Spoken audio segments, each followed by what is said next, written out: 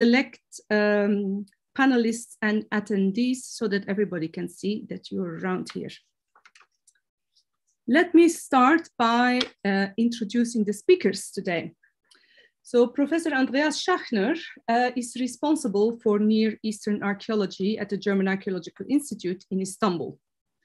He studied Near Eastern archaeology, Assyriology, and Oriental studies in Cologne and in Munich.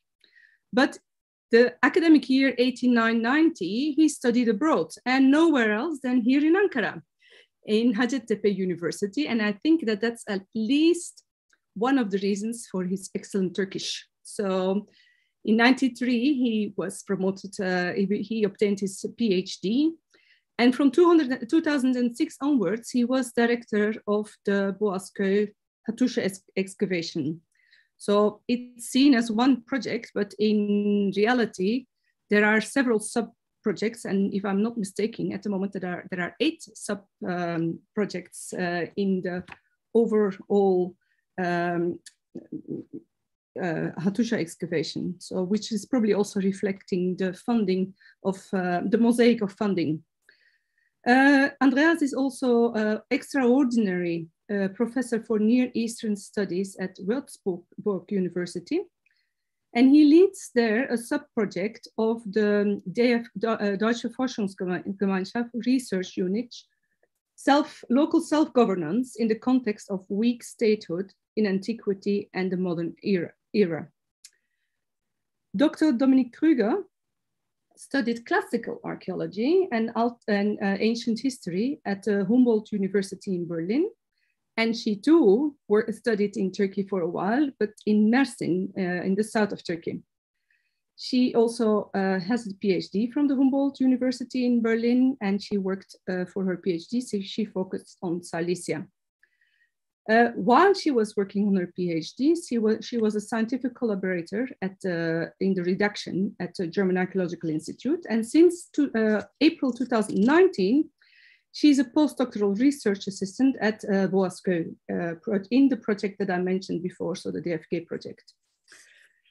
The title of this lecture about Assyrians, Hittites, and Romans in Boğazköy, Ḥattuša, already promises a real treat. And I hope that many of the people here attending today, have had the opportunity to visit this truly wonderful excavation the site where German Archaeological Institute has been working for long term. But today, we will learn that in recent years, excavation in the northern lower town of Boğazköy have provided fundamentally new views on the foundation of the Hittite capital and its development before it was a Hittite capital. So we're going to hear about large storage buildings from the time of the Assyrian trade colonies, a large building from the early Hittite period that provides insight into ritual festivals that previously the excavation team and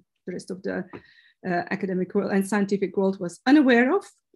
But in addition, also the investigation of an extensive Roman settlement in the northern subcity of the Hittite ruins has played a great role in the last years' excavations and discoveries. I think that for many of us, most of this, and especially the Romans in Ḥattuša, are entirely new, and we are therefore also very much looking forward to learning about these new developments. So the word is the floor is yours.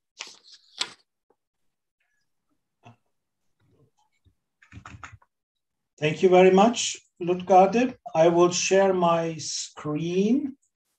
And now everybody should see the first slide.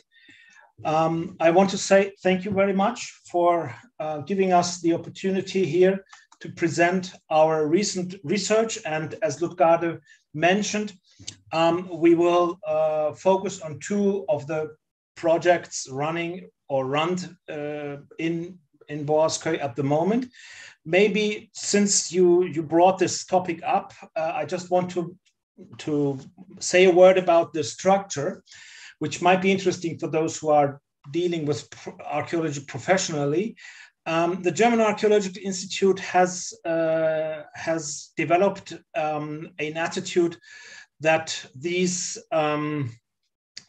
large excavation sites are not only for one project or two projects, but they should actually serve as a platform, as a research platform internationally in ideal, which then can be used in accordance to the major large goals of the project by other researchers, by international researchers, and that is exactly what we are doing.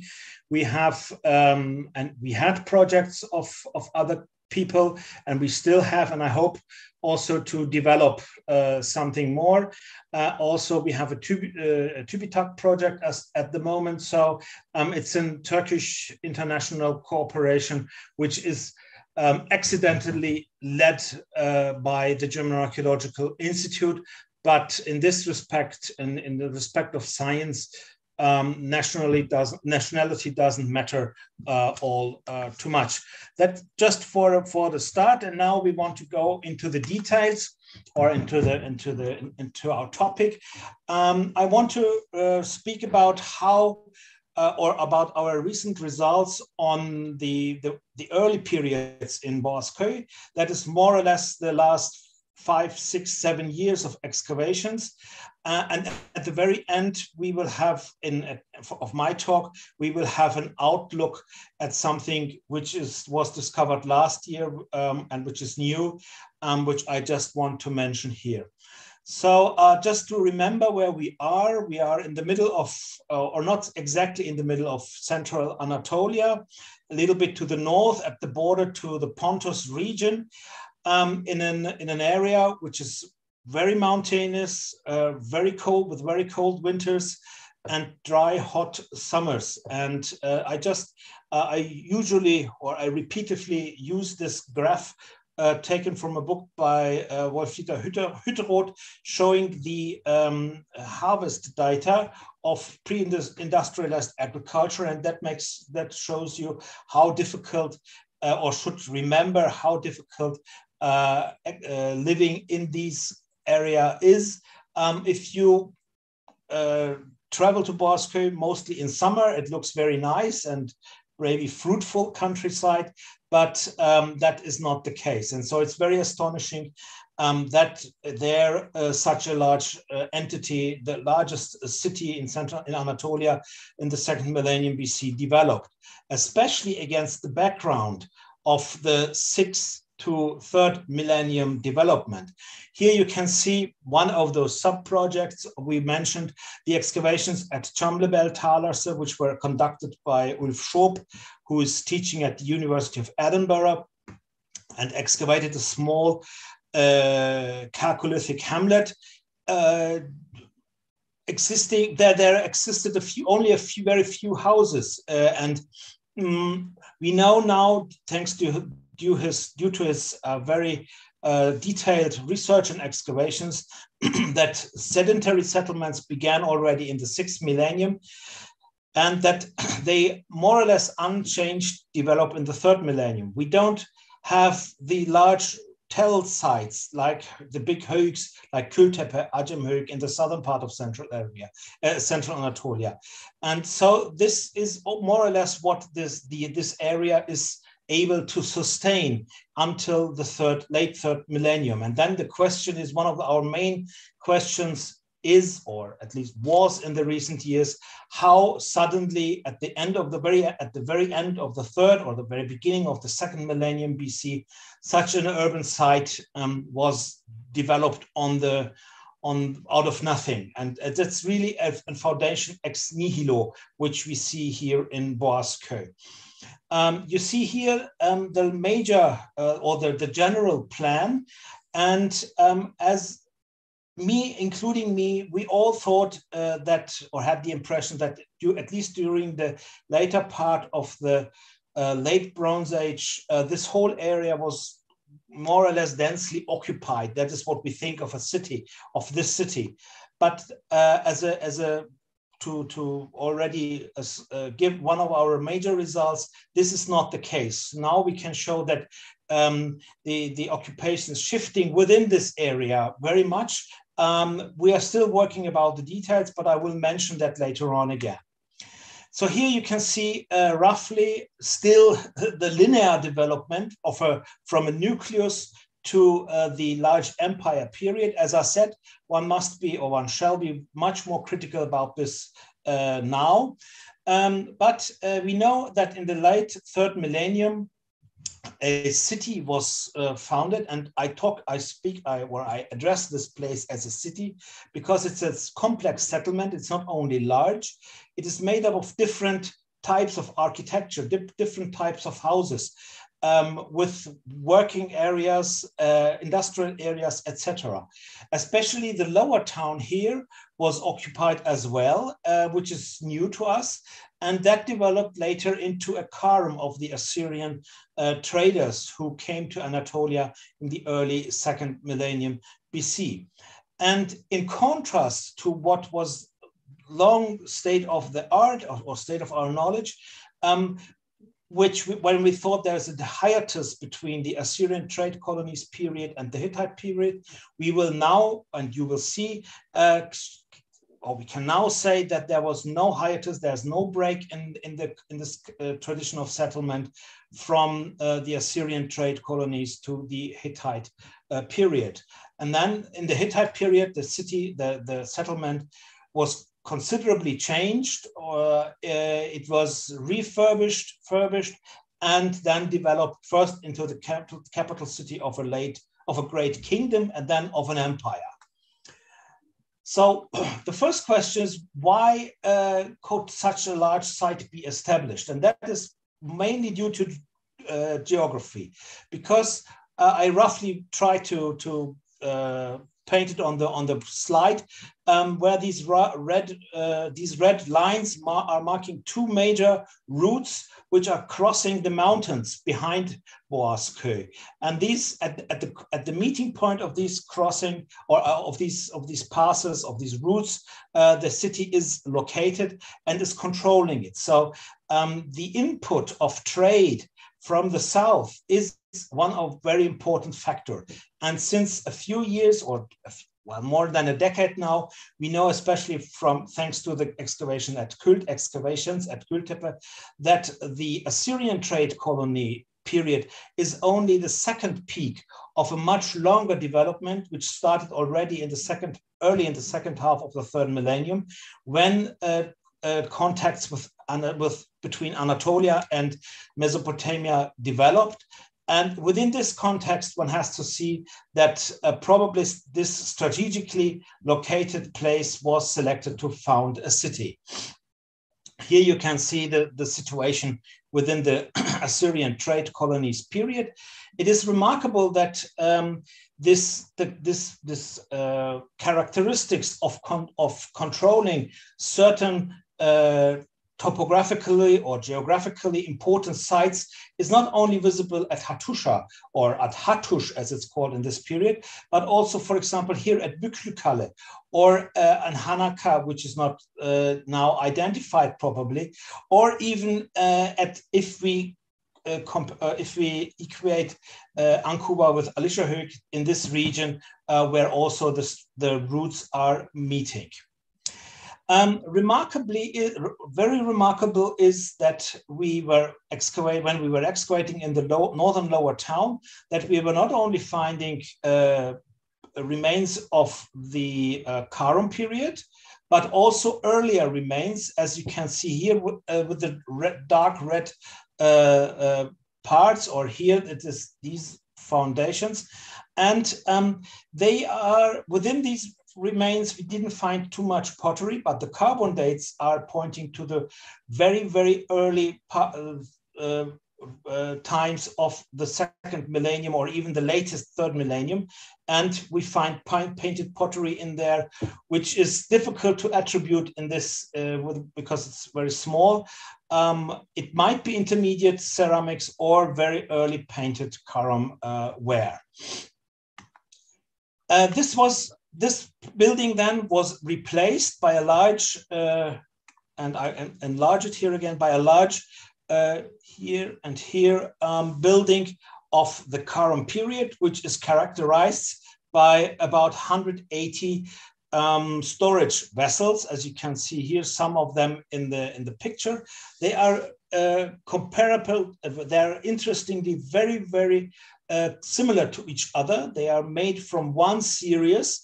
That is very interesting compared to the pithoi from the large temple, for example, from the Hittite period, which show very much individual traces. And among these pithoi, there were many other finds like ceilings, clay bullae, copper ingots, as you can see here, and a few cuneiform tablets. And the most important is a letter written by a certain Piushti or Viushti, who is he's mentioned as king of Ḥattuša, and the recipient is Hirmili of Harsana. Harsana is located somewhere south, close to Kültepe probably. And the content is they speak about building up a coalition against an unknown or unmentioned enemy, and the offer of Assyrian iron, which is important. And the other very important thing from a linguistical and cultural point of view is that Piushti is writing in Akkadian or in Assyrian, so to say. So not in an Anatolian language, but in the language of the traders. And that is one of the very few texts where we can see how the royal correspondence in this period is done. These remains fit into a picture which we had from other parts of the excavations, as well from the early parts, from the earlier times, from the 30s and the 60s, and as well as in 2009 and 2013, when we excavated also Karum period in the southern part of the lower city.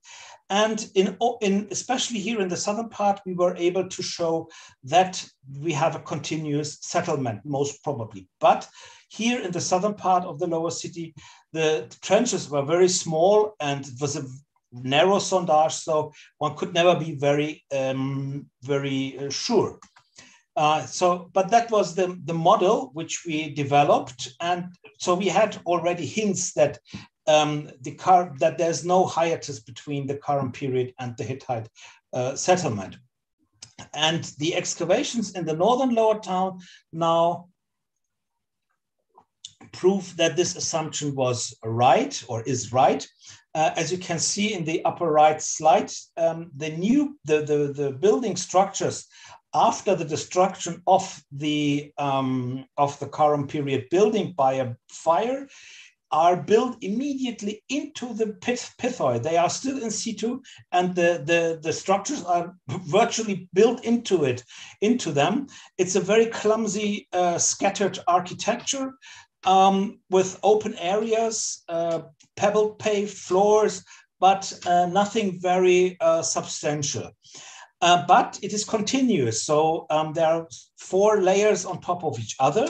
And the carbon dates also are indicating a continuous development. So we can say that the historical tradition of the Anitta text is not mirroring the archaeological development, and that the Anitta text probably reflects the Hittite retrospective, and that it is their construct of the foundation of the city and their dynasty.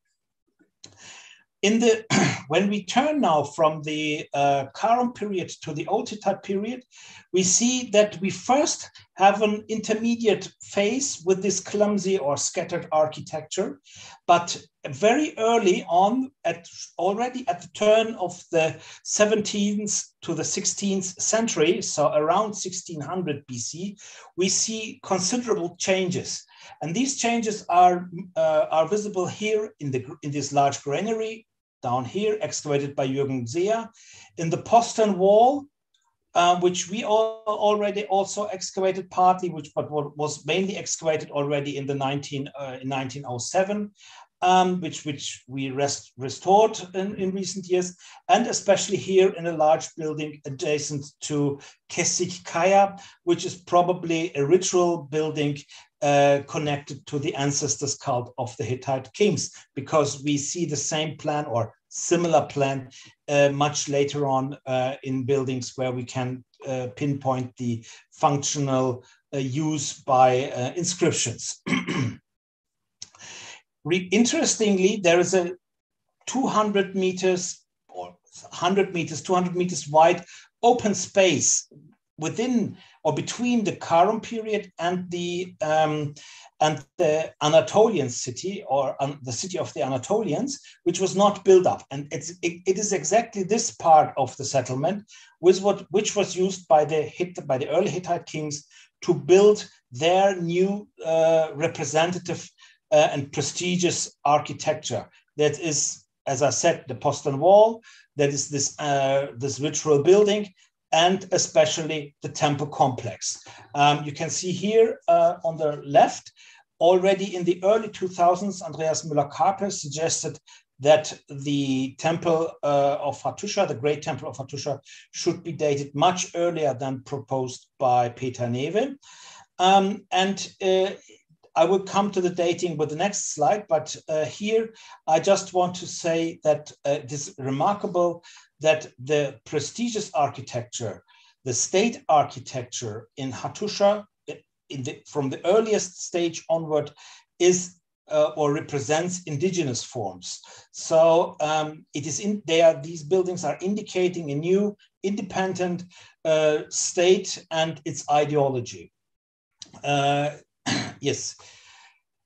In recent years, or since 2014 onwards, we also worked on the Great Temple and the buildings there in many respects. One aspect always was restoration work, but after Peter Newe passed away, the question of publishing these major structures raised again, and I started a new attempt to fulfill this aim or this goal. And we did a lot of re-measurements and quite a lot of work, also re-excavating parts of it. So it's already partly published, and I'm preparing a large book on it. But one of the major, or two of the most important results is that the temple was probably built already in the late 17th or early 16th century, and that it is a gathering of several cult of several groups of cult rooms, or grouped around cultic used rooms. So each of these colors, except this turquoise, which is the entrance, represents one different cult center or cellar. So the function of this temple is, although is much different from the later temples, although its architectural design is comparable. It is the same, and just to return it, and it is this remarkable piece of architecture that was built into this open space very early as an example of the new Hittite state, which obviously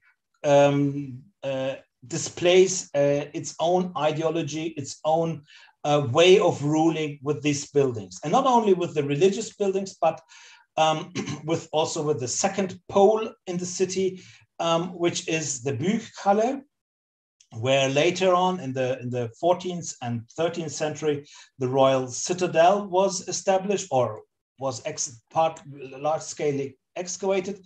The earlier phases are not so clear because it's heavily overbuilt by the younger phases, but we can see already also here typical characteristics of the later period. And this is only an example to mention that the change of the city from an normal Anatolian town into a royal city whose appearance is dictated by certain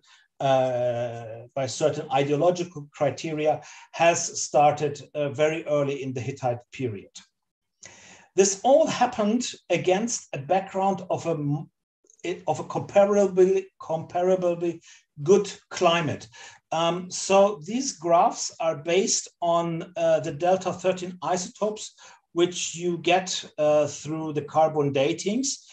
And although it's only a median line here, and there's methodologically one can discuss about these graphs, it is clear that here where we are in the Old Kingdom period, it is more humid and little cooler. So, and that is one of the factors which makes the difference and allows the Hittites to establish the large empire here in this marginal region. When we now return to the lower city, I want to show you to the northern part of the lower city. I want to show you how the story continues after this scattered architecture, because in the 16th century, or even in the late 17th century, to say, the whole part of the city was refurbished and redesigned. There's a major north-south street with streets to the east starting. Here in front of the gate, there's a large open space. On the western part of the street, here in this area, is a large building which was rebuilt at least 3 times.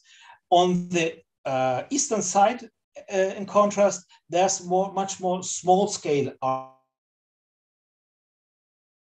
architecture. The finds which you can see here on the right are all coming from the area adjacent or connected to this large building. And it's very remarkable that they are concentrated there. Although we don't have much in situ, and we don't have also much in complete, it's remarkable that we find relief ways, that we find here parts of architectural resembling vessels, etc. So it was clear very early on that this is a very important building. Also, it is very big. It's more than 40 meters long, and at least in the latest phase, nearly 30 meters wide. So it's quite a monumental structure. And 2 texts which were found adjacent or close to this building, or in the rubble of this building, point to an interpretation which was put forward by O. Soysal, saying that this building might be the building of the guild of the cup bearers. It is an hypothesis, but there are some arguments which which have a point. One is that the building is, in the text mentioned, is close to a gate, which is obviously here the case. And from this building, you have to walk uphill to reach the temple of Arina, of the sun goddess, and that is also the case here. So I think that this hypothesis should at least be taken into account. Here you see the building again. And the most important finds, which also are related to a certain cultic behavior, which is called by the Hittites as drinking the gods, are these 3 vessels which we found in the debris, and one, this is the fist in a burnt layer. They are all drinking vessels, one in the shape of a bull, one in the shape of a goat, and one, and that is the most interesting one, in the shape of a fist. And this fist is pretty much comparable to the one which is unfortunately located in the Boston Museum of Fine Arts, which was illegally excavated and taken out of Turkey at one point probably in the 60s or 50s or 60s.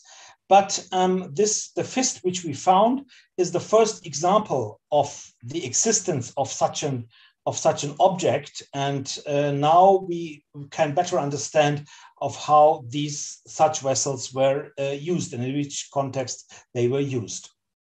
To the south of this building, here we excavated a not very spectacular building, but this revealed probably the reasons for the end of this area, because as you can see from the aerial view as well as from this photograph here, the walls are very irregular. There are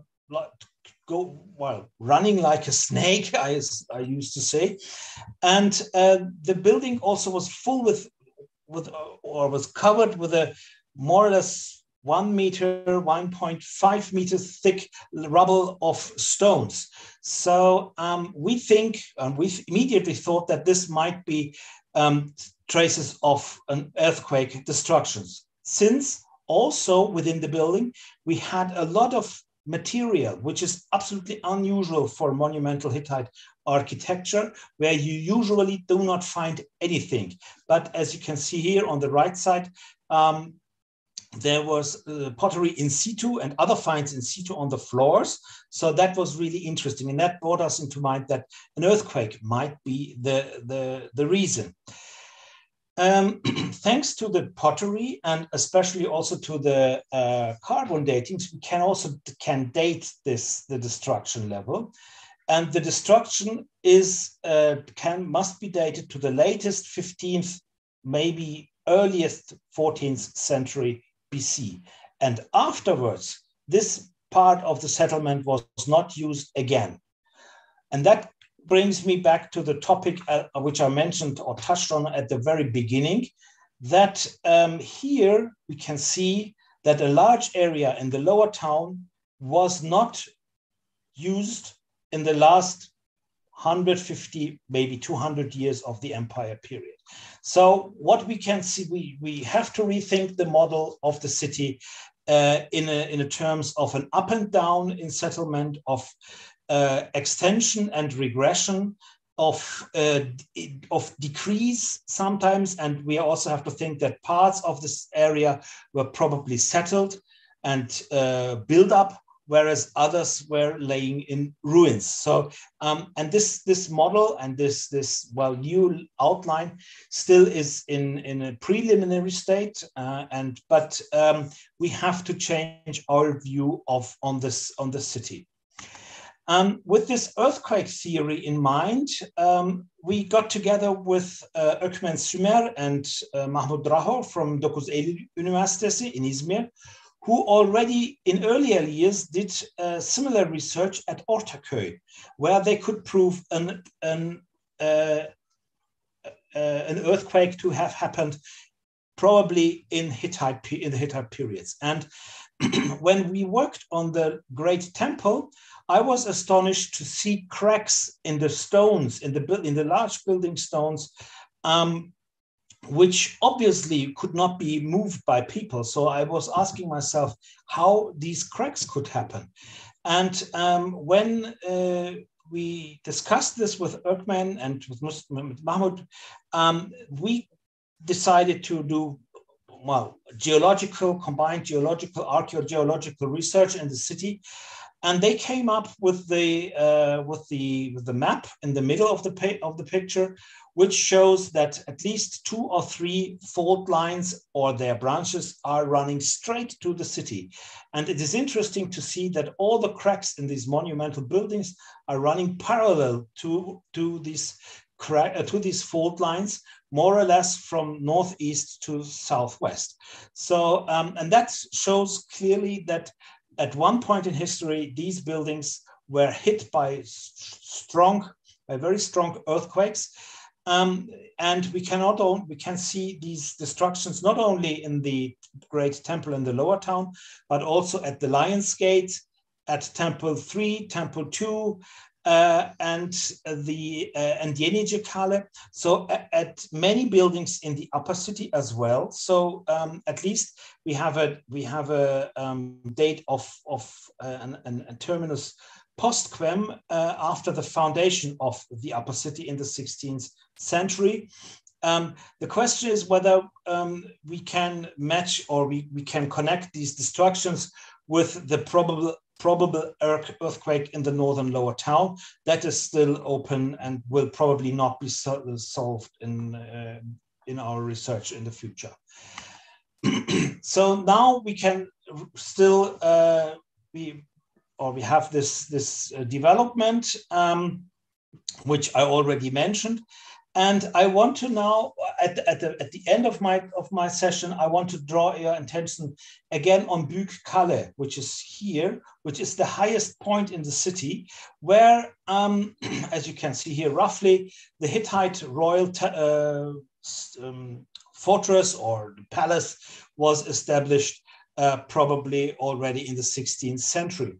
It was long excavated ever since the first excavations by Schachner and then especially Macready were focusing on this site because there were tablets found. And for a long time, I thought that this place was completely excavated except this area here in the first courtyard, which is marked also on the plans of Neve and Bittel as not excavated. But unfortunately, Neve did not do restoration work in the northern part of the BIAA. So here, and especially here in the central part, and there are many areas which are very difficult to understand at the moment for people. So we decided to do something about it, and thanks to sponsoring by the Deutsche Orientgesellschaft, we were able to start work on building E, which is this one, and F, that is hopefully we can just continue this year. And to do restoration here, you need to have to take the earth and the stones immediately on from the next corner because it's impossible to transport them uphill. So what we did is we excavated here in the background where we first thought, and all my predecessors thought, that we are dealing here with dump hills where 1, 2, and 3 is written. And but excavation now shows that these are not dump hills, but that at least here where the 2 is and the 1 was or is, that there the original surface of the hill is preserved, and that the small ditch here are the remains of the so-called Macready Graben or Macready ditch, which he cut through the area. So apart from the excavations, the restoration work here, which was executed in the normal manner in Ḥattuša, we found 2 levels of or several levels of archaeological remains. One belongs to the Hittite period. Here you can clearly see here the walls of the Hittite period. These are the foundations, or the first layer of the foundations, where the Hittite builders filled in chorak on the partly or difficult terrain to level it and to create a solid ground for the architecture.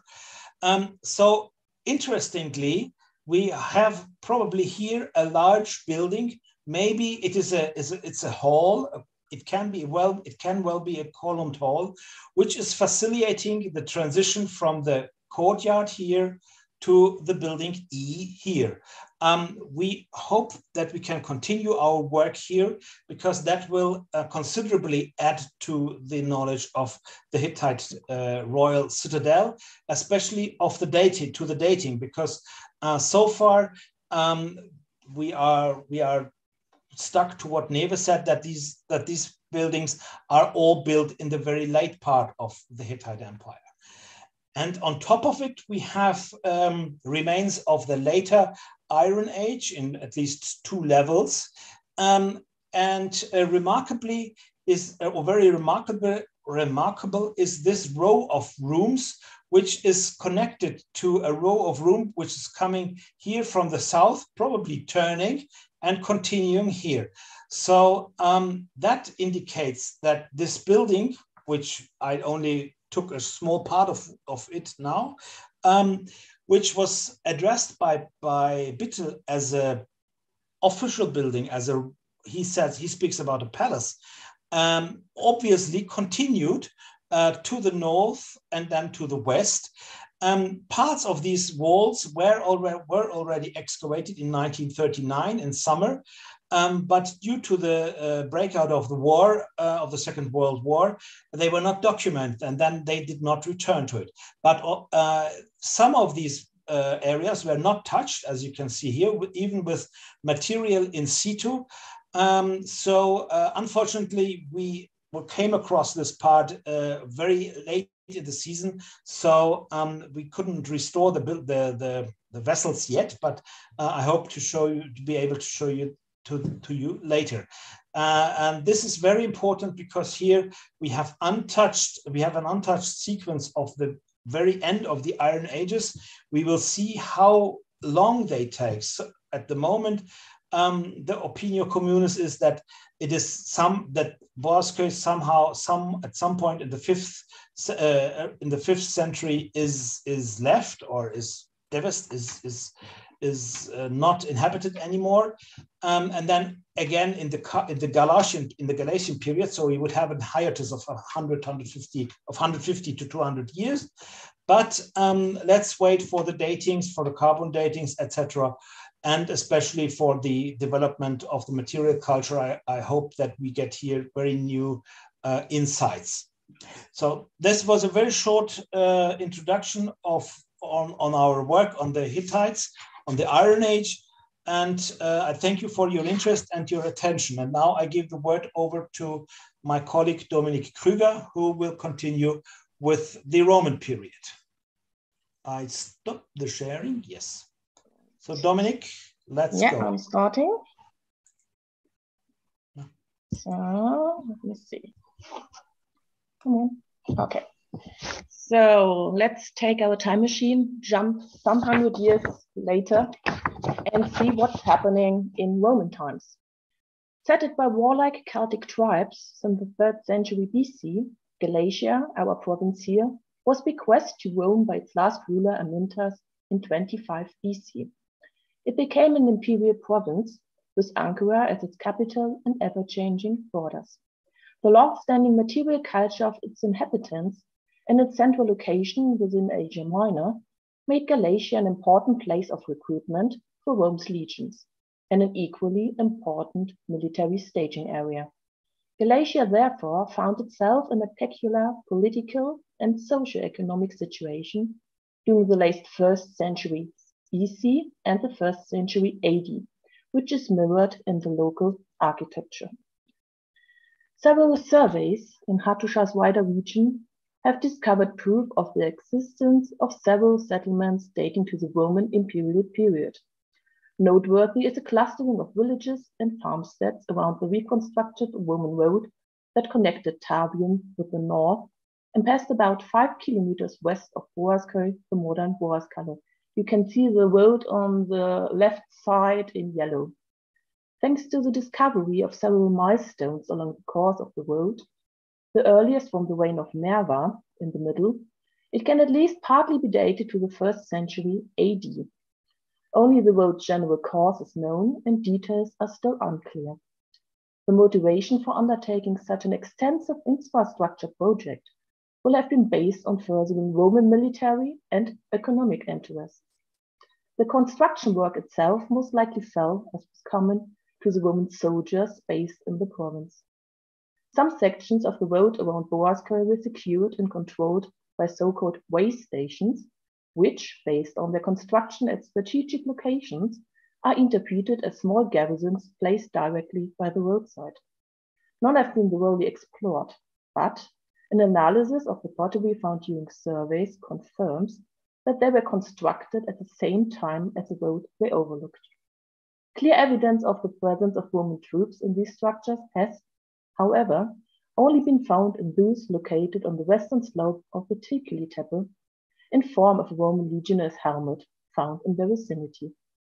These finds support the theory of the existence of a more permanent Roman presence, which was established as early as the first decades following the incorporation of the region into the empire. The question of where these soldiers were stationed remains unanswered, however. Since 2014, Extensive excavations have been taking place in the northern lower city of Ḥattuša, the ancient capital of the Hittite Empire. The results of geophysical surveys commissioned some years prior, as well as the remains of a wall of opus cementitium visible on the surface, indicated that besides the Hittite remains, Roman structures might be found in the area of the so-called Miraplicaia. A large rock with a prominent niche carved into its surface, which was thought to be part of a Byzantine chapel. In the first year, the excavations at Miraplicaia revealed the first walls of an extensive complex of Roman buildings, marked on the map in blue, which seems to be connected to the already known Hellenistic Roman necropolis, here in yellow. This necropolis surrounds a great temple, containing over 200 graves dating from the 3rd century BC up to the 4th century AD, and was mainly excavated during the late 1960s and early 1970s. Even today, each year's excavations reveal more graves, which are found even in the immediate vicinity of the Roman imperial structures. Since 2014, 3 major building complexes have been found. 1, parts of a military fortification, here in blue. 2nd, a large pool or water basin with an adjoining richly decorated banquet hall, in green. And 3rd, bathing structures, in red. This picture shows the current state of the excavations on the right, with the northern area of the camp to the northwest, the pool to the southeast, and the adjoining bathing structures to the west.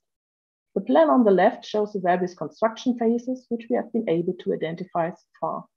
The ones in gray are the old Hittite fortification walls, which were partly extended and included into the new buildings. Of these 3 complexes, the fortifications are the oldest structures and may also answer the question asked above, namely, just where the Roman soldiers stationed in the area had their headquarters. Already in 2014, 2 walls were more closely investigated, whose cores could still partly be traced above ground. They were in parallel to each other with a southwestern-northeastern orientation and are mostly composed of Hittite building elements in secondary use.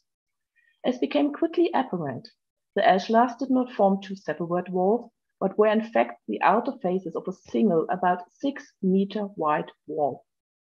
On the basis of the still visible walls, excavated sections, geophysical surveys, and topographical indicators, this wall can be traced over at least 400 meters. It forms 2 roughly right angles and continues in the direction of the modern village, where we lose the trail. Because of the dimensions of this fortification, its regular structure, and the rectangular internal spacing, we propose the interpretation of the structure as a Roman military camp. In order to test the theory, we began excavating at several key locations. We unearthed the corner of the fortifications, 2 internal rooms, and possibly the remains of a gate. With only 2 rooms known, we can offer little information in regards to their use or the shape or layout of the inner structures. For now, the northeastern corner and the area adjacent to the modern road are far more promising. Both the fortifications and the hypothetical gate are connected with the northern Hittite fortifications and differ markedly from the above described 6-meter wide wall in regards to their design and building technique. The northeastern corner seems to have been taken up by a tower, which was later rebuilt and modified. The area adjacent to the modern road could have housed a gate, as is suggested by a number of finds. Especially noteworthy is the inner face of the wall, which consists of reused Hittite ashlars and can be traced over a length of 20 meters, in a large room containing a significant number of architectural elements and installations. While only a relatively small number of finds has been made until now, these, as well as the results of radiocarbon analysis, date the fortifications in general to the 1st century AD, possibly to its first half. It remains unclear why a military Roman structure, in this case a military camp, would have been constructed here in Boğazköy during the early imperial period. The building project might have been connected to the incorporation of the region into the Roman Empire in 25 BC and the wider goal of pacifying the new province. The site's strategic position is undeniable. The camp at Boğazköy would have been both in sight and in reach of two mountain passes to the north, and the aforementioned road leading northeast, and one of its functions would surely have been securing and safeguarding both. Its location on a hillside, and therefore slightly higher up than the terrain to the north, must have offered sentinels a wide-ranging view of the surrounding area. The camp could also have functioned as supply post, with materials and provisions being distributed via the nearby road.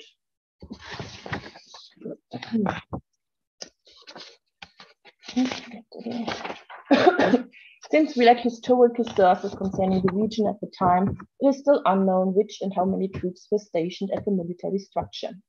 Its function should be viewed in light of the general situation the Romans faced in Central Anatolia at the beginning of their reign, especially for the early period of Roman rule, when the province was still not entirely pacified and external enemies were not far.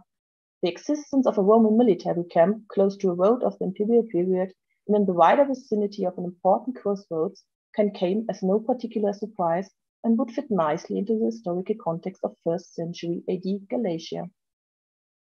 It is most likely that this military camp had already been abandoned and partly covered with other buildings in the 2nd century AD. New structures, this time of opus cementitium, were constructed on top of the fortifications or in their immediate vicinity. Why exactly the camp was decommissioned is, again due to our lack of written sources, completely unclear, leaving us only to suppose that neither the camp nor its soldiers were of any continuing importance to the tactical and strategic situation of the region. Now, in seemingly more peaceful times, the focus shifted to the construction of civilian living spaces. In the southern eastern area, two large building complexes were erected. The complex west of the rocky outcrop of Reconstructions consists of a large water basin, or pool, measuring about 18 meters to 55 meters, which was partly incorporated into Hittite structures. In front of the niche carved into the rock face, there's a complex system of smaller pools, water channels, and walls built up to and partly into the large basin.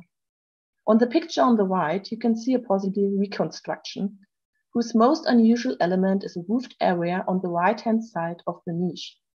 In this area, roof tiles, Doric capitals, and fragments of painted wall plaster have been found. One of the painted panels with a colorful floral motif has already been reconstructed. This speaks for the reconstruction of the area as a kind of banquet hall, which was separated from the pool by a portico with Doric columns. The exact function of these installations at Reconstructions is still unclear, and the lack of contemporary comparisons makes it difficult to specify their purpose. But the lack of objects associated with the practice of any kind of known code allows interpretation as a purely recreational and/or representative structure. These buildings are not the only structures of this kind found in this sector. The area excavated in the vicinity of the modern road also exhibit walls of opus cementitium, column bases, and fragments of painted wall plaster. Both the construction techniques and the decorations of the structure thus brings the so-called banquet hall to mind. In the northwestern corner of the large pool, we found another portico and a set of steps which led up to another building complex. This complex, situated to the west of the water basin and its associated structures, had at first been interpreted as a villa rustica. However, the sheer number of installations shown here, some examples on the pictures, associated with water and water management, which were discovered in the past few years, has made us reconsider the theory. For now, the term bathing complex seems more appropriate, which may have been directly connected with the large water basin at Reconstructions. As can be seen on the eastern part of the area photograph, the wide defensive wall with its outer facings of Hittite ashlars is clearly visible and was incorporated into the complex. The central and northern rooms form part of a large bathing facility. They consist of a number of auxiliary rooms, some of which were heated via epochs systems, while others are in fact the remains of bathing pools. Special mention deserves the mosaic floor, roughly 6 meters to 6 meters in size, composed of geometrical patterns of colored bands and diamond shapes surrounding a central panel showing red, black, and blue hexagons. The southeastern wall of the large apsidal room in the north and some other walls west of it were built in the opus reticulatum technique, the use of which is extremely rare in the eastern provinces of the Roman Empire and has often been connected to a local military presence. To be noted is also the widespread use of marble decorations, which is not native to the region and must therefore have been imported. Lying on top of the mosaic, we also found a composite capital, one of which sides bears great resemblance to a capital of the Tuscan order. If this comparison was intended, however, it was executed quite poorly. The column bases of the portico connecting the large pool and the bathing complex are in fact repurposed capitals, which seem to have scrapped due to deflects of floors, as can, for example, be seen on the picture on the bottom right. One must presume that these capitals were the work of a local artisan, lacking the experience of a more skilled craftsman. These architectural features appear to be a deliberate attempt by the builders to copy contemporary Roman imperial architectural trends. While they were still largely unknown in Galatia at that time, most of them can be found not only in Rome, but also in various variants and forms in the cities of the Roman East. The mediocre, or at times even deficient workmanship, however, speaks in our case for local craftsmen who are still unpracticed in recreating these architectural forms and building techniques. Where exactly these artisans and the comparably large workforce necessary for these constructions lived and who paid their wages can as often now only be speculated. In the case of the erection and maintenance of the military camp, the official imperial Roman administration may have played a greater role. The military structures were, after all, directly connected to the incorporation of Galatia into the Roman Empire, and the site was possibly of additional importance as a supply base and a garrison to guard the road. In contrast, the construction of an extravagantly furnished bathing complex more likely stemmed from the building efforts of a wealthy local resident or perhaps a Roman administrator. For now, the question of the identity and function of the bathing structure's owner must remain unanswered. Its sheer size, elaborate layout, and rich decor, especially in the area directly adjacent to the Rock of Miraglicaia, as well as the current lack of specific rooms that one would expect to find in a Roman villa, would also support our interpretation of the complex as a Roman public bath. Since we still have not found any contemporary residential buildings in the vicinity, one would ask again for which clientele this bath was intended. Several possible explanations come to mind. Among these, the most likely would seem to be that either the bath was built on and by the inhabitants of a yet-to-be-discovered nearby settlement, or that it was created and used in a kind of very unusual joint venture by the inhabitants of the surrounding area. Another possibility, suggested only recently, is that the baths could have been built and used by the camp's soldiers themselves. After all, we have found several modifications made to existing parts of the camp that were also executed in opus cementitium. This, as has been mentioned, could point to the possible involvement of military forces, perhaps those stationed at the camp. In this scenario, the camp would have been used well into the 2nd century AD and been remodeled and furnished with a bathing complex by its inhabitants. Whoever the structure's intended clients may be, its construction made its installation and maintenance of a constant water supply a necessity. A substantial number of water channels, taking the form of simple stone channels set without the aid of mortar, channels coated with hydraulic mortar, and clay pipes, have indeed been found in the northern Lower Town in recent years. Much earlier, the Hittites also had to solve the problem of a limited availability of natural water sources. This pre-existing need for a regulated water supply was only reinforced by the new buildings erected in Roman imperial times. In Boğazköy, there were two ways of obtaining fresh water. First, there was a small river located close to the Roman structures, which, however, was not used for reasons that are still unknown.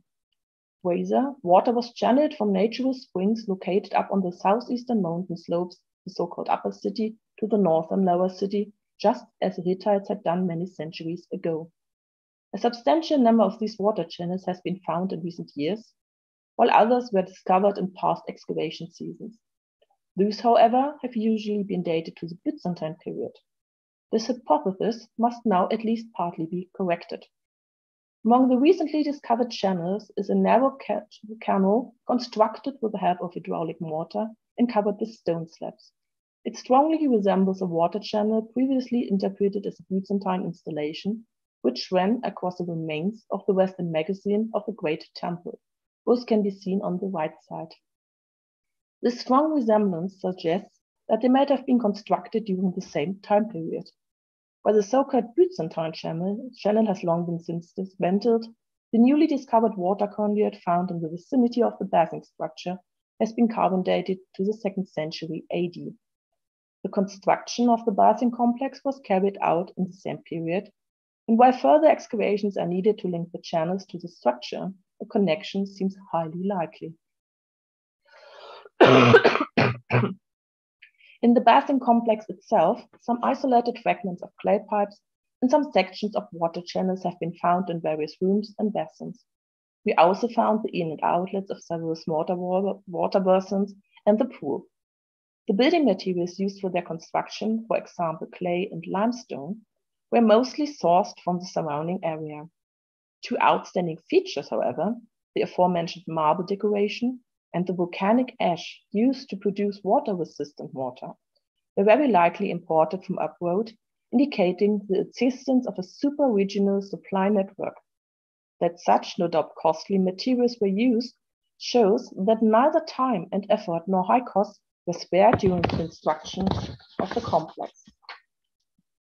All three complexes, the presumed military camp, the bathing structure, and the area west of Nowatnekaya, were rebuilt and reconstructed more than once and were in use until the 4th century AD. On top of the fortifications of the 1st century AD, walls of Opus Cementitium were constructed in the 2nd century AD, comprising several small rooms, possible storage spaces, and something else.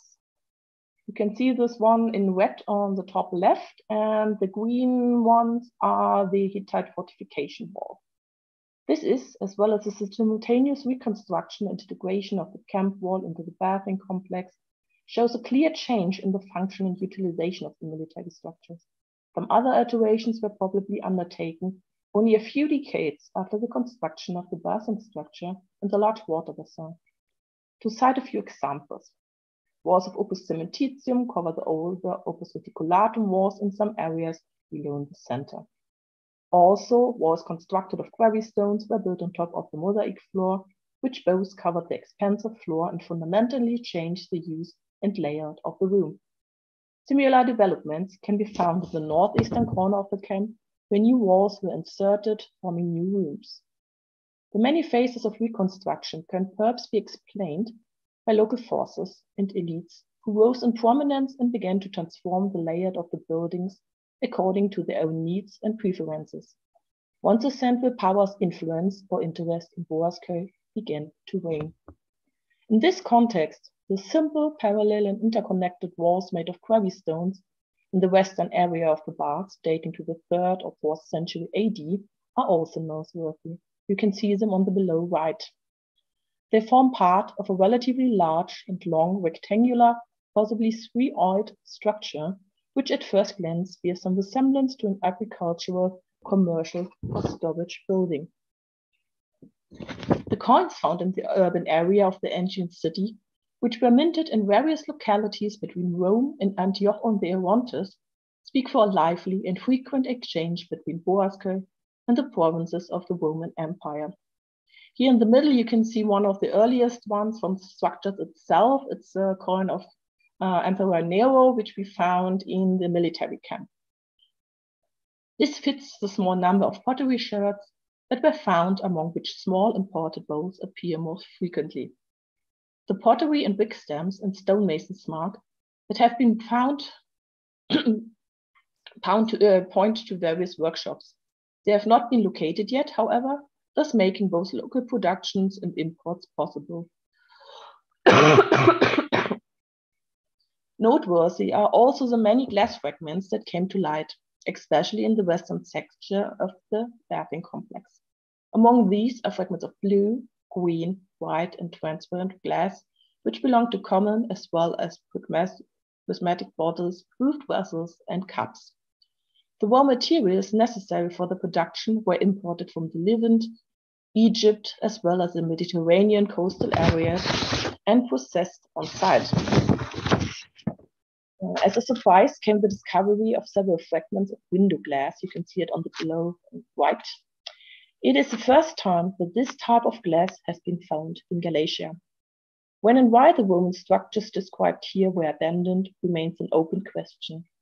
There are, however, some indicators of a major destructive event, maybe an earthquake, which may have damaged or destroyed the building complexes and led to their subsequent abandonment. Finally, whether the erstwhile inhabitants and occupants remained in the vicinity or gave up the area entirely remains a mystery. There are several indications that there were later settlements in the surrounding area, as the discovery of about 100 Byzantine gravestones attest. It was not until the 10th century AD, however, that a permanent settlement was once again established in Boğazköy proper, when a small town was founded in the upper city. Thank you very much for your attention.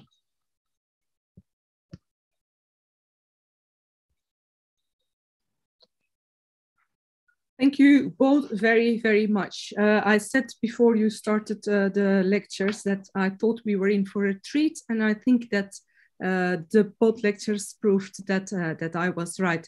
We also, yes, indeed, we received, people are clapping and commenting that it was absolutely fabulous. There are also quite a number of questions. So I suggest that we start with the questions. Thank you for the presentation. A small observation so far. Might the periods of the lower city, I guess, from the end of the 1930 to the might appearance of the from the end of the 1930 to the 1945-48 be caused not only through natural climatic reasons, but through financial disasters in the whole world then. I'm sorry, but I don't know. I think that that's for you, Andreas, but I don't know what Oleg is referring to. I mean, I didn't understand it either. So, but I can assume that in the excavations in the 30s, they were then stopped due to the ongoing Second World War and only resumed in the early 50s. And the part or one part of the Lower Town excavations, the northern part, which the northern part later was backfilled with material from other parts of the excavations to build or to facilitate a small parking lot and the entrance gate for the site. So where you today have the parking place and the visitor center, this is the area roughly where between 1934 and 1937, and then again in the 50s in one area, excavations were conducted. Okay, I think and hope that answers the question. The next question is from Judith Starkston, and she asked, when you say buildings are in Anatolian styles, what specific aspects indicate that? And I think that she's mentioning, referring to the buildings that were built in the pre-Hittite or early Hittite period. Yes, I'm referring to or I referred there to the monumental architecture. The interesting fact is that the dwelling architecture from the Karum period, or even from the early Bronze Age to the Karum period, to the Hittite period, doesn't change much. The houses get bigger, but their structural and functional aspects do not change too much. But in contrast, the monumental architecture changes considerably. In some at some sites like Acemhög, Kültepe, and others, we know how monumental architecture of the Karum period looked like. And they had very much Mesopotamian-like, or they are built up in a very much Syro-Mesopotamian-like style. In contrast, the Hittite or the early Hittite buildings are completely indigenous Anatolian. So they are completely different. So let's have a look, or when I refer, for example, to the palace, the main characteristic is that within the palace, the various functions of a palace are separated from each other and put into several buildings, into individual buildings. And these buildings are connected by large squares around which they are grouped. That is something which we can see, for example, today at Topkapı Palace in Istanbul, but not in the Near Eastern palaces we know from the 3rd millennium or 2nd millennium in any part of the ancient Near East. The temples are similar. So their structure with a large entrance gate, then a courtyard, a columned hall, and then the cellar or the holy room. That is a structure which has no comparison at all in any other part of the contemporary world. You may say, or one may say, that we do not know that how temples looked like in the early Bronze Age. That is true, but at least those examples from the Middle Bronze Age, from the current period, which we know, are completely different. And therefore, I reach the assumption that the Hittite kings, when they established their kingdom, also, or they wanted to point out their ideological and their ideology and their power through new buildings or new building types. And of course, these new building types are reflecting completely new social connections, social networks, and social behaviors inside these buildings. Okay, thank you. I think that answered the question. Kaan Axel has several questions related to language. He asks, first of all, are we now aware of the origin of the Hittites? Were they migrating from today's Ukraine steppes, or rather from today's Iran? Given the close grammar similarity to the Slavic language, has there now been some more evidence collected for the question about their origin? And in addition, he also asked whether you could elaborate on the language that was used by the local communities. So whether it was rather Luwian or Hittite, and whether there is any proof on the tablets that the common people were using a different language from the palace language. I try to answer both questions. It's very complex. I try to make it short and simple.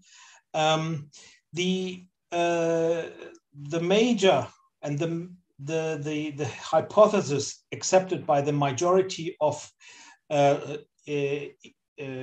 scholars of languages, and especially Indo or European languages, is that there was a homeland or a core area of the Indo-European languages somewhere north of the Black Sea and the Caspian Sea. So in this steppe area, this language, it's debated whether we have one core Indo-European language or more than one. That doesn't matter. But from this core area, there were two migrations, major migrations starting. One goes straight to the west through present-day Ukraine into the Balkans. And there's another one going to the south, crossing the Caucasus of one of the very few crossings, and probably the separation between the Iranian languages and the Anatolian Indo-European languages already happened north of the Central Caucasus. So we know from Mesopotamian texts that already in the late or in the second half of the 3rd millennium, Indo-European speaking people were present in Anatolia. And it seems as if from the remains or from the loan words in the Mesopotamian language texts, it seems to be clear that we are already at this early point, we are dealing with several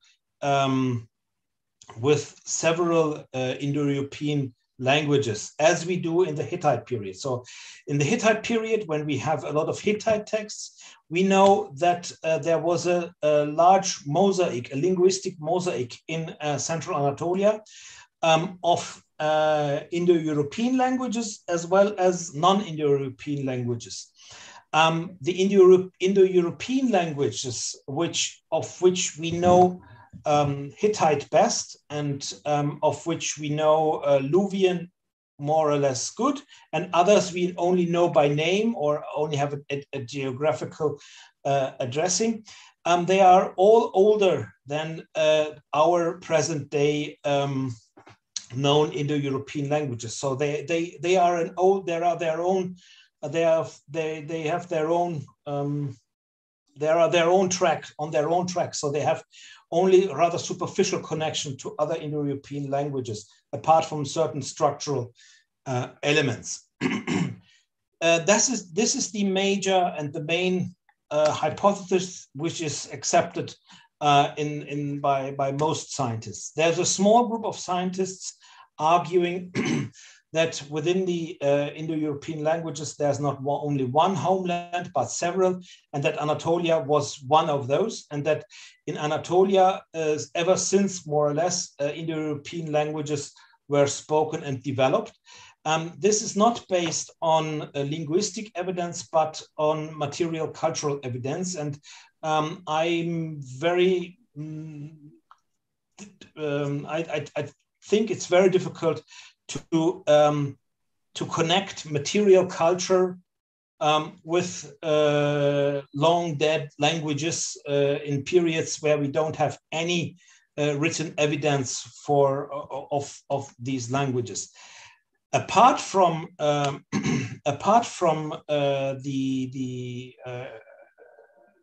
Indo-European languages, there were also non-Indo-European languages around in Anatolia, like Hattian, for example. That is the one best known, because within the Hittite texts, there are so many Hattian words that some scholars were able to at least partly reconstruct this language, although we don't have, to my knowledge, a large text corpus of these people.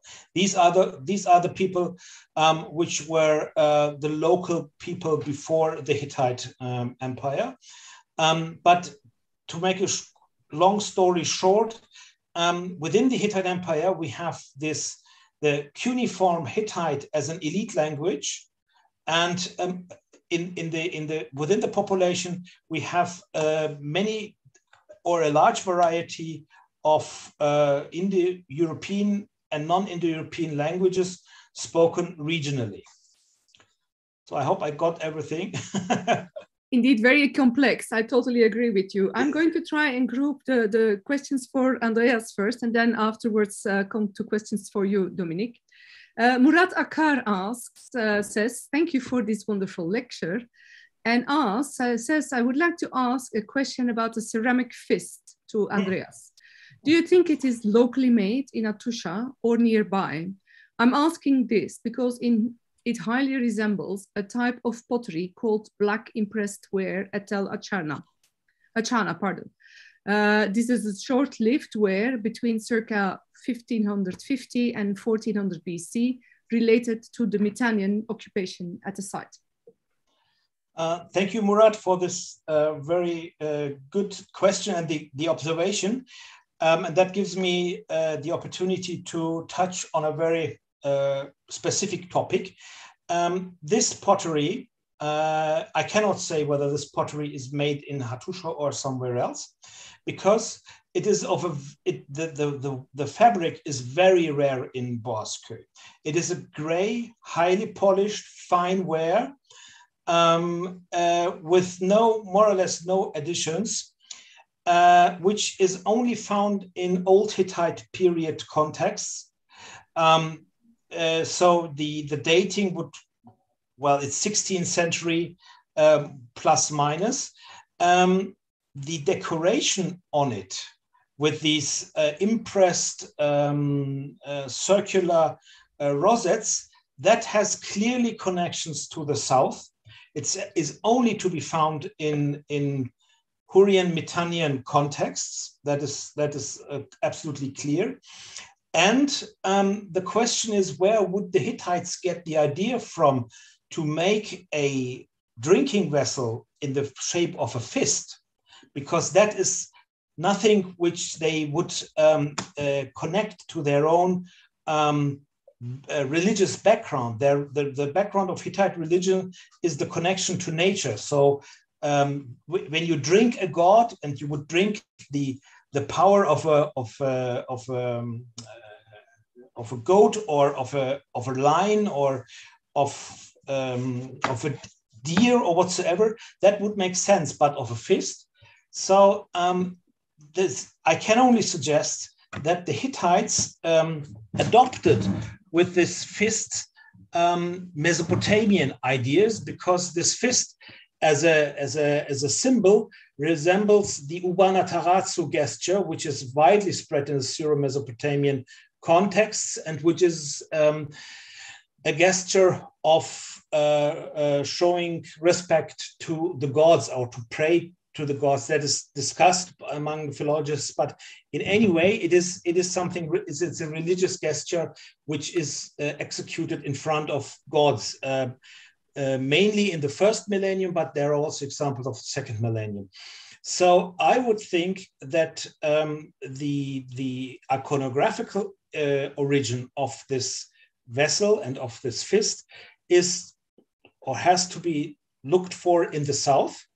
And it is the same period in which we have many, or a few other details in architecture especially, referring to the south, such as the use of orthostats, for example, and a few other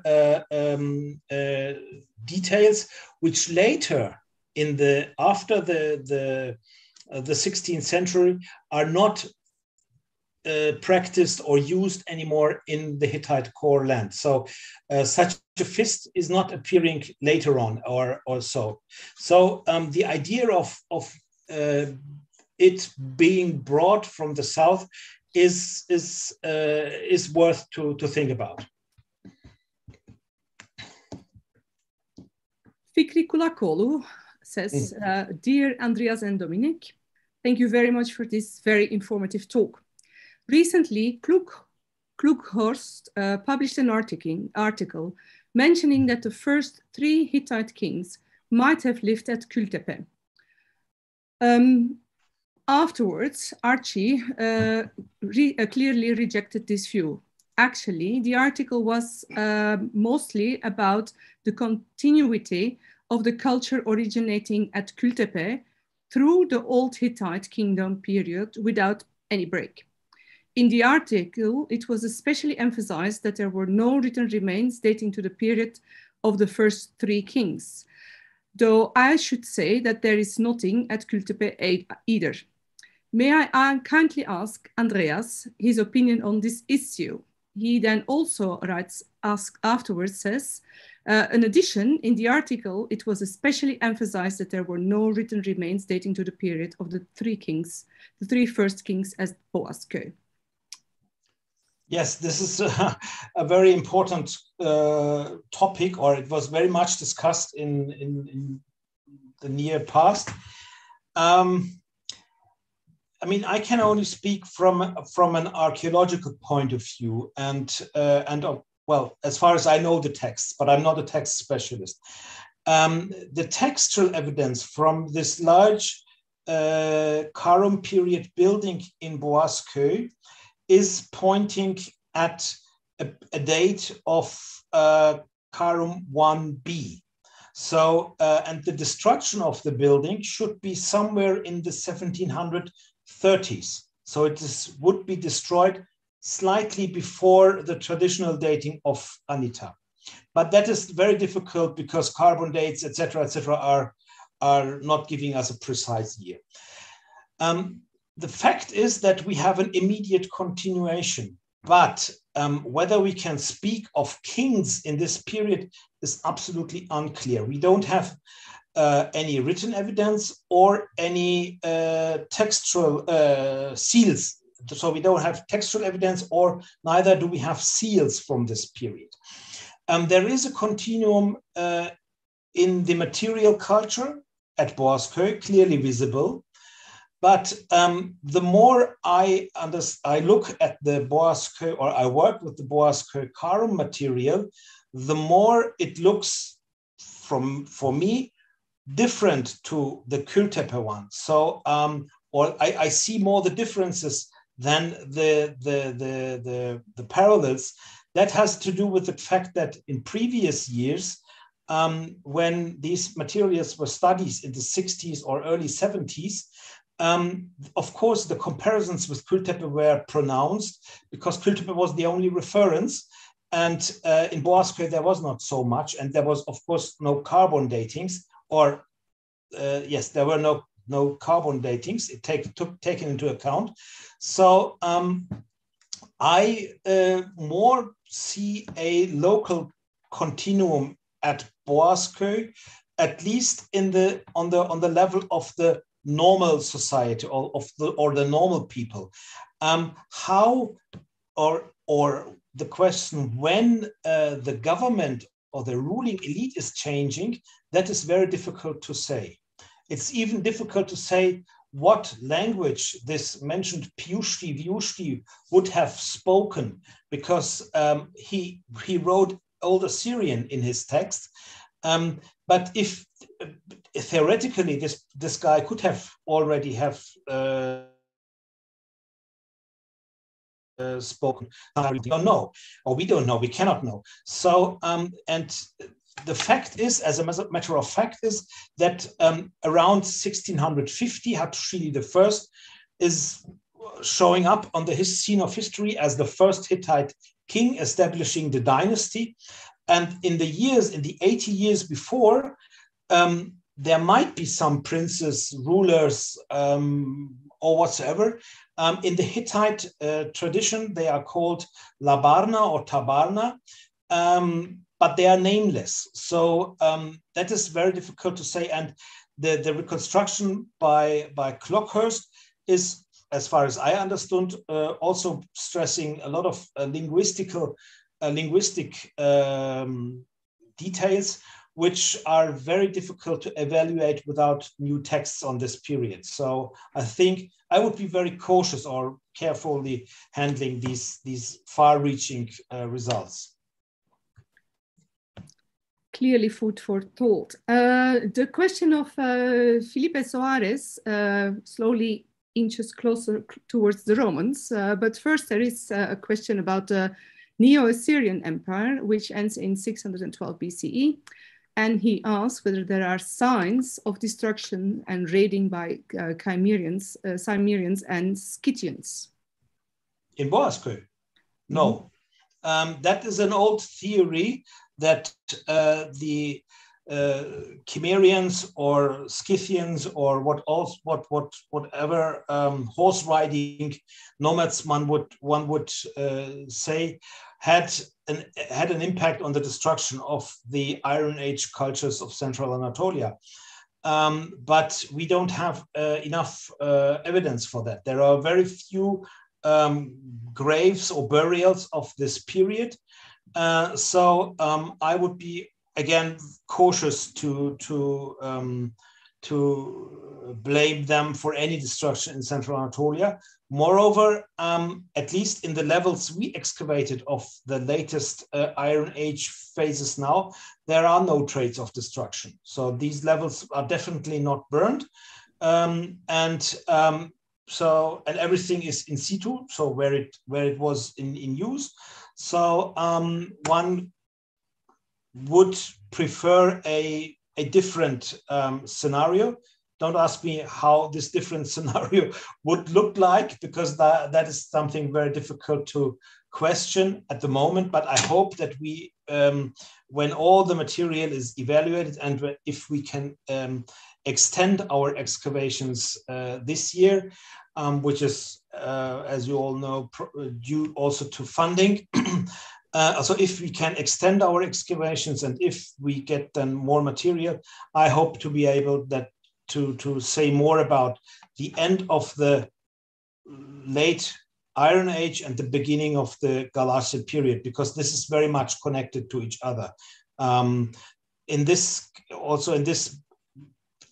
respect, I want to say that I don't that the transition between the two periods in the past were often mentioned as deep-rooted breaks, but when we look at the material culture on the ground, there are some traits which speak more for a continuum, even down into the Roman period in some pottery shapes, etc. pp. So we arrived at the Roman period. Alessandro Camis says, I wanted to ask Dominique further details about the very interesting structure with a rectangular water basin attached to the rock formation. Could you kindly provide further information about it, and especially, if known, when was it no longer in use? Thank you. So yeah, further information. First of all, the niche into built into the rock is also Roman. You can see it on the sides where the material was used, and you have still the signs of which material, and it's typical Roman and not Byzantine. That's the first thing. We have a lot of nice paintings. We have the one with the flower motif. We also have some rectangular shapes, which looks like a diamond in blue, for example. We have a lot of red, blue, white, green, something else. And we have different kinds of columns. We have the Doric columns, which were used mostly, but we also have some small pieces of marble Corinthian capitals. We still didn't find them, but I guess they are somewhere in the museum. Then the building, yeah, the end of the use. It's really complicated to say, but I guess the pool belongs to the bath building, so they are connected to each other. And we also found some small walls from the 3rd and 4th century. So I guess it was built over at the same time as the bath building. And all of the structures in the Roman area were not used anymore after the 4th century AD. We have nothing from the 5th. So it has to be finished at that time. But we don't know exactly why, but we guess for now that it was a destructive something, so maybe an earthquake, because all of the walls were a little bit shaped in the same direction. They fell down in the same direction, the rubbles on the same side and so on. So it could be something like this, which destroyed all the structures or made it of no use again in the 4th century AD, the latest. I find the structures in Boğazköy, I mean, where they pretend to have plenty of water. I mean, a large pool, bath building. I mean, that's not exactly very self-evident when you don't have really evidence of a good provision of lots and lots of water. So I find it an incredible puzzle, the Roman period Boğazköy. But I mean, it's very interesting as well. So it's also very unexpected. And talking about the Roman baths, can Axel ask whether you have compared the Roman bath building with the other Central or East Anatolian Roman baths, for example, the one in Tokat? We tried. After we found out that it may not be a villa, but a bath building, we took a closer look. But after all, the one, for example, in Ankara, the one near Yozgat, they are really, really big ones, imperial ones. This is just a small one with parallel rooms. And they actually remind me more of the bath buildings in Lycia and Cilicia. So especially with all these apsidal building parts, we have 8 apses for now, and it's a lot. So that's really unusual, but it's a small one, and that's one of the reasons why we also think it maybe could be one of a military bath, and it was included into the military camp because they used smaller baths, especially in this 1, 2, 3 rooms next to each other and nothing else. So yeah, the comparison in Central Anatolia is really, really complicated, but I still think that it's maybe coming with the military, the idea of the bath building, how it has to look. And so they are using the early and easy ones we can also see on the south coast. So, but I thought that, okay, it was established likely as a military camp in 25 BC, but that you then afterwards see that the military camp was overbuilt. But would you then still, and I think that Count Axel also wants to know that, does it, in your opinion, remain a largely military or primarily military settlement? That's military. Actually, there's no really settlement. We just have the military camp and the bath building. That's the problem. We don't have any houses. We don't know where the people lived. That's our main problem, actually. And that's the reason why we think that either the bath building was built by the people from the settlements around Boğazköy, which were along the road. So they just get together something, we build a bath building in this area because it's good for the trading area, for example, for all the traders. I don't know. And the second theory would be that it's also included in the military camp, so that the military built it itself. And because we've also found some Opus Cementitium structures on top of the complete military camp everywhere. So maybe they changed the military camp itself. If it was a military or not, we don't know. We have no inscriptions. That's the main problem. We have no houses and no inscriptions. So we actually don't know who did what over there. So just theories for now. We hopefully find something else in the next years to conclude what theory is the best one. But for now, it's just a bath building and a military camp in the middle of nowhere. Indeed, but I mean, it's very interesting, no? I mean, you're bound to find other things, absolutely. But I mean, it's very grand. Just to have just a military camp, it's a bit too grand, and too, I mean, with the decoration, the frescoes and everything, it's a bit too much to be just a military camp, I would say. So, and I mean, also if you say like maybe the villages around, then the place should have had a significance, the central significance for all the villages around, no? So, well, nothing yet, let's put it in that way. It's all coming. So hopefully. Indeed. And then a question from Richard Hughes, who asks, am I correct that in this part of Anatolia, the landscape was far more wooded than at present? Is there evidence of timber buildings in any of the periods? I think. Andreas, you can start, I guess. Yes, I can start. Yes, the area was much more wooded and forested in the periods we can overlook. So well back into the 6th and 7th millennium BC. What we can see, especially thanks to the project run by Ulf Schoop, is that the deforestation or degradation of the forests already began with these early Chalcolithic settlements. They were very active in metallurgy and cutting forest. But the major deforestation took surely place in the Hittite period.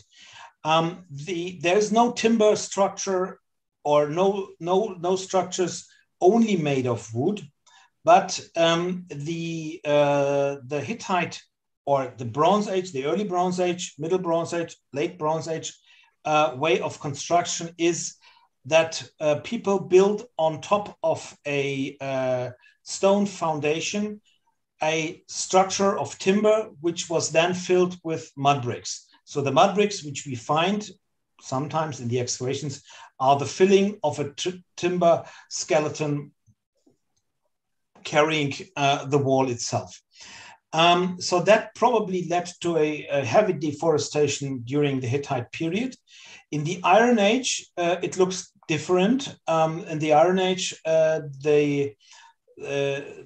but that has also to do that because in the Iron Ages, we don't have this monumental architecture anymore.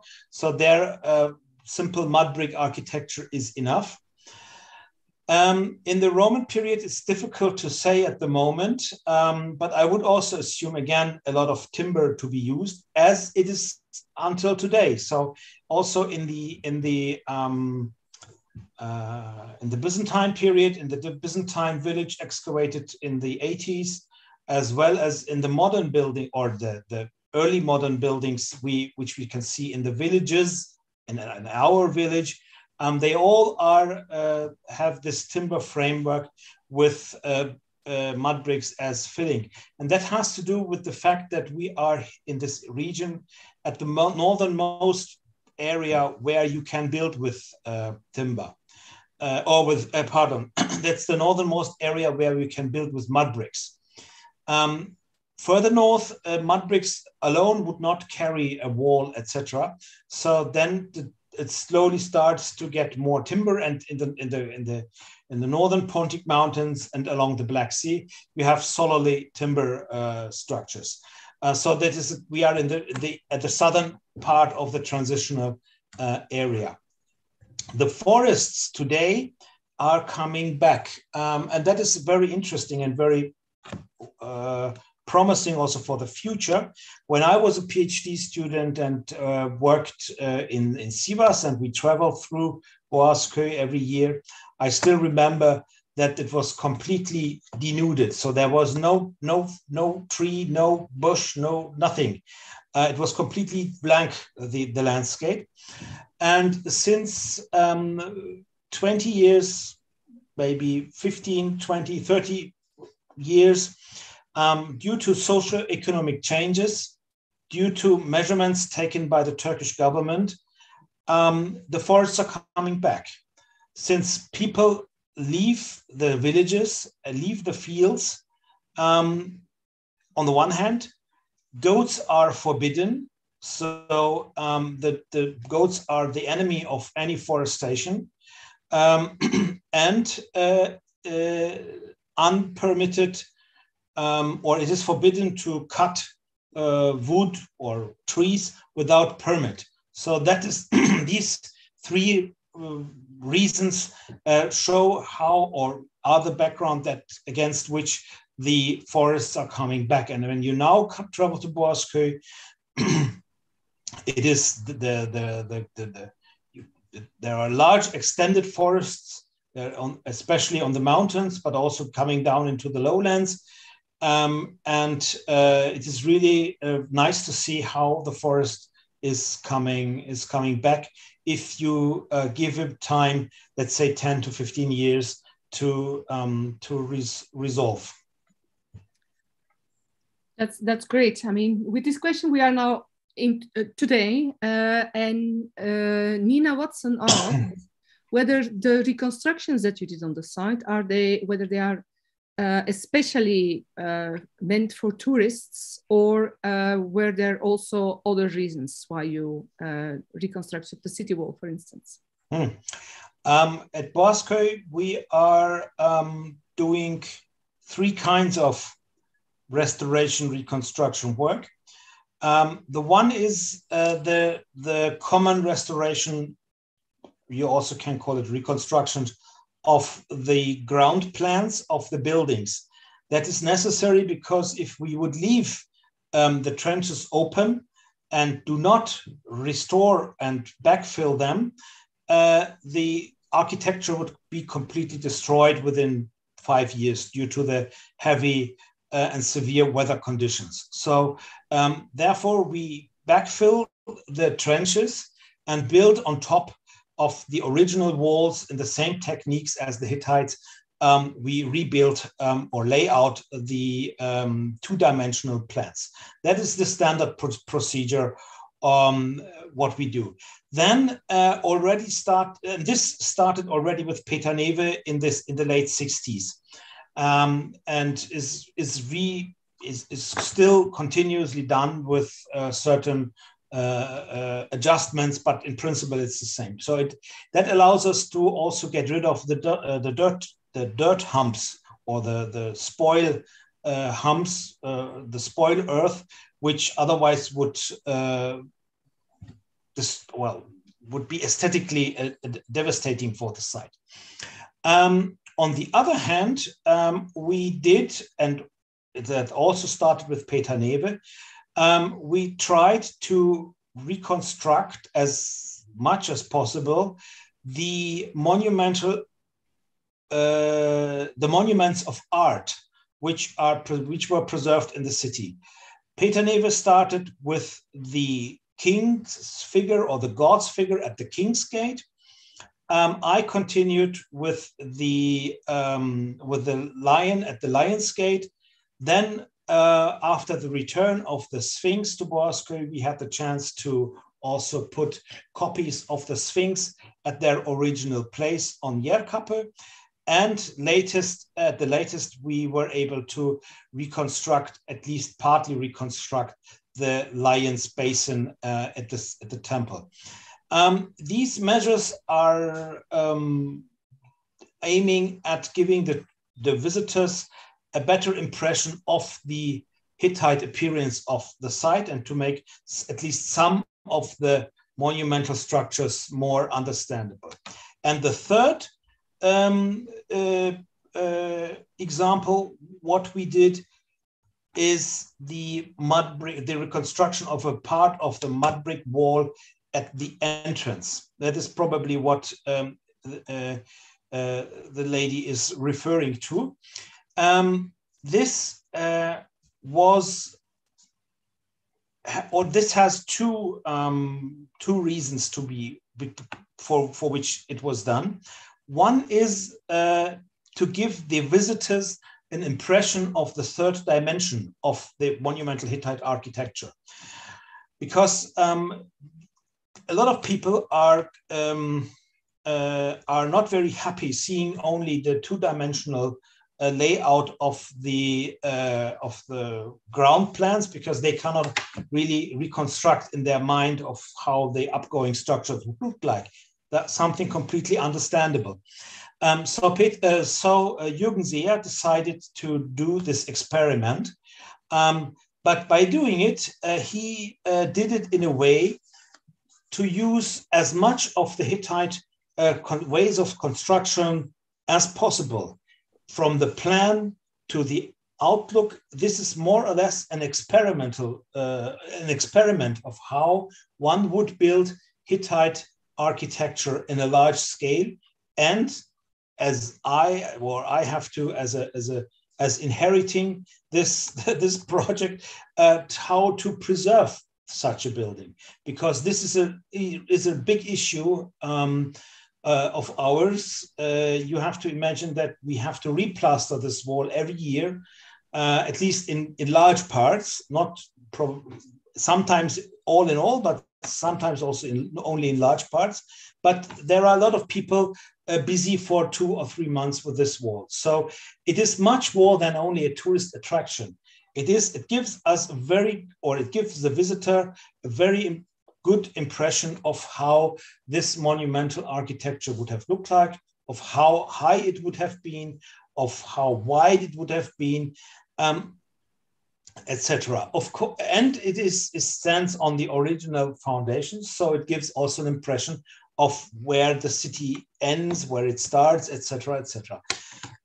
So it is a two-folded project, or it was a two-folded project, which is still ongoing in some respects, and will ongo probably for forever or for a very long time. Let's hope so, because I had a chance to go in the walls this summer, and I greatly enjoyed it. It's rather spectacular, I think. Jeffrey Edson, at the very beginning of the lecture, asked whether anybody could recommend a published work on the small finds from the lower city of Ḥattuša.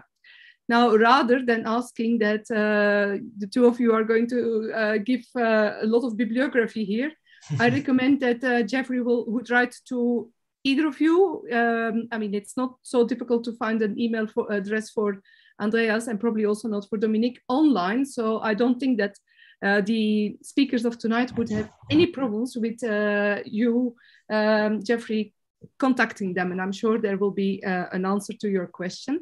And yes, then last but not least, and I think that this illustrates that how well the lecture was received, is a question from Andrew Herbeck, asking whether there is any way for students or volunteers to excavate with you, and what are the steps that would be needed to take part.